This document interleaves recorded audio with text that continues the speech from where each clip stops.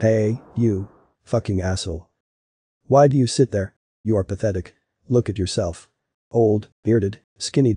What's the point of your life, loser? We are rich, and you are poor piece of shit. Your whole life is a fucking meditation. Get out of here, you pathetic coward. Why are you so calm? Do you understand us? Why aren't you answering? If you would come to me 10 years ago, I would start fighting with you. I didn't have understanding at the time. Now I understand everything.